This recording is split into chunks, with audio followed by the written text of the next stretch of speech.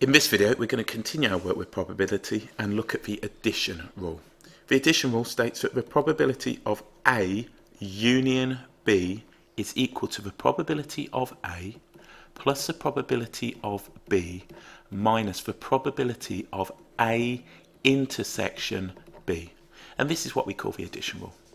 We could look at this now, and from our work with Venn diagrams before, we could see that the probability of A union B was given as everything in the two ellipses or circles.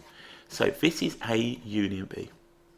If we consider this now as two distinct regions, what we could have is the probability of A, which is going to be all of this, plus the probability of B, which is going to be all of this right here. What you can see though is that I've shaded the intersection twice. Therefore, if we want the probability of A union B, what we need to do is the probability of A plus the probability of B minus one lot of the intersection. We've just shaded two, we need to take one away. So that's a graphical representation using Venn diagrams. You won't be asked to show or prove that as such, but it might give you some idea of why it stacks up to give us this. A good result of the addition formula is that you can rearrange this and write it now as the probability of A intersection B is equal to the probability of A plus the probability of B and then minus the probability of A union B. And these rearrangements can help us solve a number of problems that we're going to come up against. What we're going to do briefly, and I'm going to spend more time looking at this in later videos, are mutually exclusive events. So mutually exclusive events can't happen at the same time. A good example would be with playing cards. You can't have a black card that's a heart. They are mutually exclusive events. And in terms of a Venn diagram, they're going to have no points of intersection.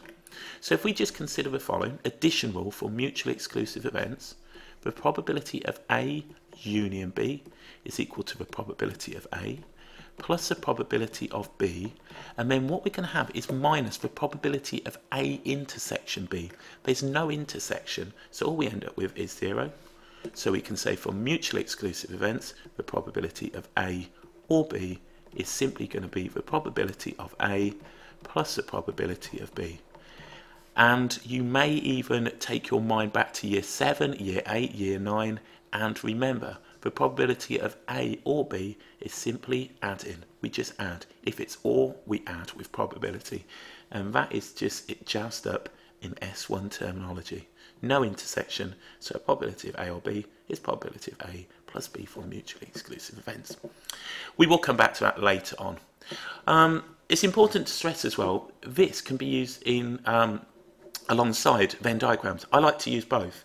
Sometimes I like to use the addition formula, sometimes I like to use Venn diagrams, sometimes I like to go the other way, and often I like to combine the two. What we'll do is look at a question and work through it and see where we go. So what have we got? A and B are two events. Probability of A is 0.5, probability of B is 0.2, and the probability of A intersection B is 0.1. We need to find A, probability of A union B, B, the probability of the complement of B, or B dashed, or not B, C, the probability of A intersection not B, and then D, the probability of A union not B. We could, and I'm going to go two ways with this, we could just go straight for the addition formula. What I'm going to do though is just think logically about this. We know the intersection is 0.1. Now if the probability of A is 0.5, we've already got 0.1, so what we need in this part just here is going to be 0.4. This one right here, we know that the probability of B is 0.2. We've already got 0.1 here, so this must be 0.1. All of this must be equal to 0.2. So in total, we got 0.6. The complement must be up to 1. All the sample space must be equal to 1. So what we're going to have outside is 1 minus the values here, which is going to give me 0.4. If you wanted to use the addition formula, what you could have said is the probability of A union B was the probability of A, which is going to be 0.5, plus the probability of B, which is going to be 0.2, minus the probability of A intersection B, which is 0.1. And you can see from that you're going to get 0.6. So first one, we're going to get 0.6. The next one, we want now the probability that it's not B. The probability that it is B is 0.2, so the probability it's not B, or B complement, or the complement of B, or B dashed, is going to be 0.8. The next one we want is the probability of A intersection not B. And we can use the addition formula for this. Alternatively, you can look at the Venn diagram. A intersection not B is all of this point right here. It's telling me that it's in A, but it's not in B. So that's going to give us now 0.4. The probability of A intersection not B is A only.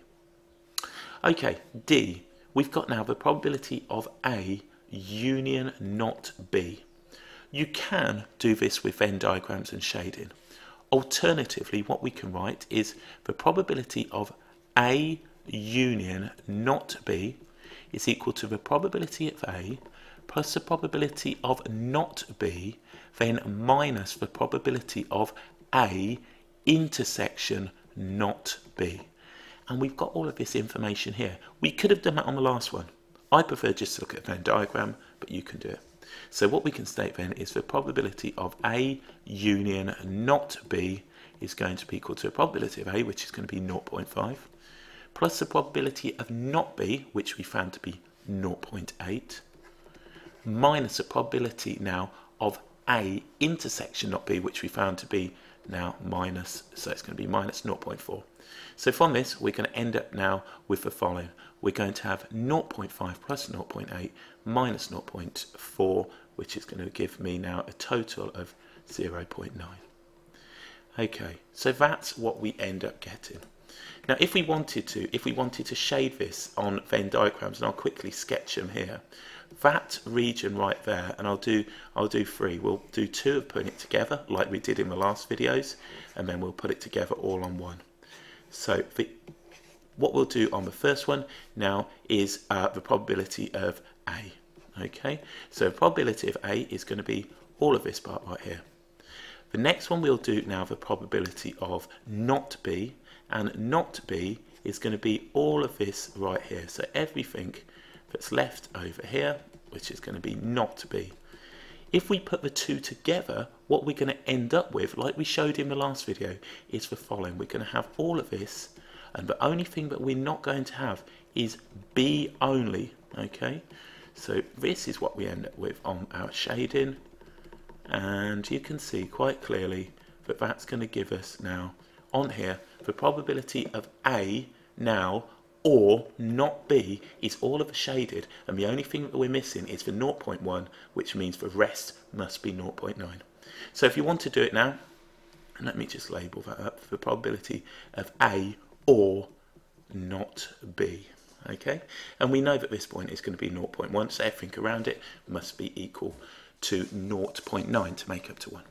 So there we go, that's the addition rule, and as stated, you don't need to, I suppose, showing this is just an additional bit. All we need to know is the probability of A union B is probability of A plus the probability of B minus one lot of the intersection of the probability of A, or one lot of the intersection from that, and you can rearrange it. And for mutually exclusive events, although we'll come back to this later, the probability of A union B is probability of A plus the probability of B, that's the intersection is 0.